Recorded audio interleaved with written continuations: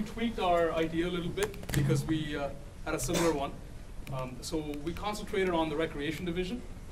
We thought of something called the TO Fund Finder. It would need the data sets. Among the data sets, it would need the base map to start off with. Shape files, that would be basically a file that has the park or the recreation center. Attributes, so like a barbecue pit or baseball diamond, etc. Brochure, so now this is like the fun guide, kind of like the fun guide online, linked to the community center location, so you could see as you scroll what programs are being offered.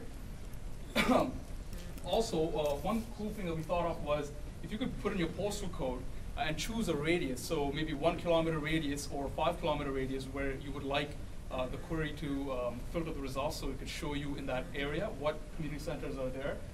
And it could be actually linked to the events and festivals data set that could potentially show you what events are happening at a certain date around the community center, or again, that radius that you've chosen, so you can maybe plan a full night or an evening, say, go skating and then go attend the event at Nathan Phillips Square or something like that.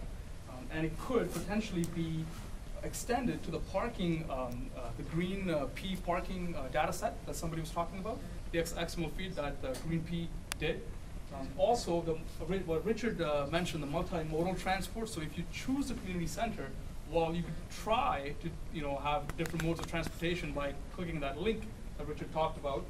And again, this is again very far off, but it can be, and it would be. We would like to see that road closures. So construction delays, so you can change, if you're gonna drive, you can change your route. So that's it. And oh yeah, what we would need is more, again, definitely more information. We would need a lot more tests to be done, and hopefully we can make this happen. Thank you.